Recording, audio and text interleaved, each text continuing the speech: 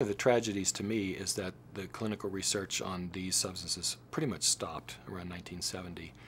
And for me, it's especially tragic because I really believe that these substances played a major role in the development of our philosophy and thinking throughout the world. And I've given lectures where I've told people, if you imagine Paleolithic people hanging out in a cave somewhere, they probably weren't talking about the nature of God or where they came from. They were more likely talking about, did they have enough food stored up? Did they have enough firewood? Did they have skins to stay warm?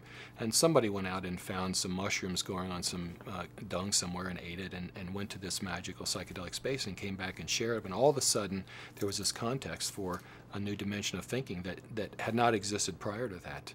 And I think all through history, if you look at the Rig Vedas, the hymns that were written in worship of Soma, which was something that apparently gave visions of paradise. I mean, it was a very powerful substance that was used in the context of ancient Indian society, to the mysteries of Eleusis in ancient Greece that went on for thousands of years. It was a central rite of Greek society that any adult who hadn't been convicted of murder could participate in these ceremonies held every fall. And we don't know much about it because people were under pain of death if you talked about it.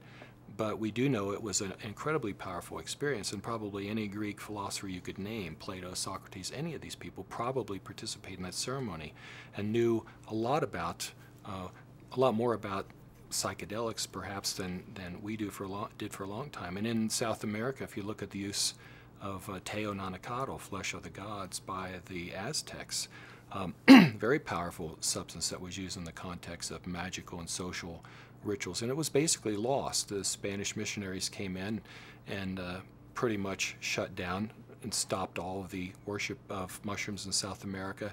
We really didn't know very much about these substances at all.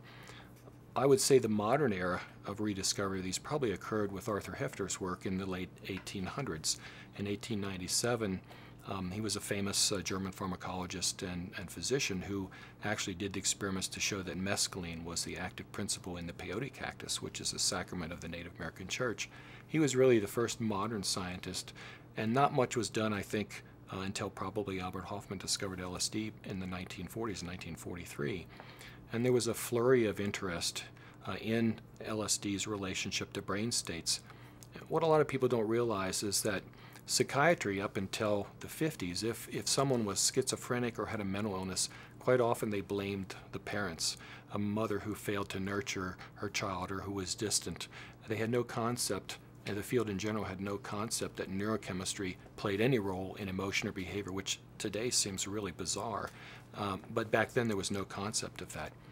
And the discovery of LSD and its potent effects on the human psyche occurred almost contemporaneously with the discovery of serotonin as a molecule in the brain.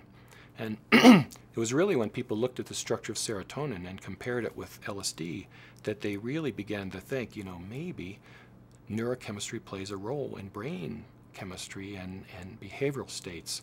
And if we look at the scientific literature in the 50s, there was this flurry of interest in serotonin as a transmitter, a huge amount of work, because they thought that serotonin might be involved in aberrant mental states. And it was simply because of the discovery of LSD. If LSD had not been discovered, I doubt we would have had any of the drugs we have, at least not as quickly as we do for treating depression and so forth.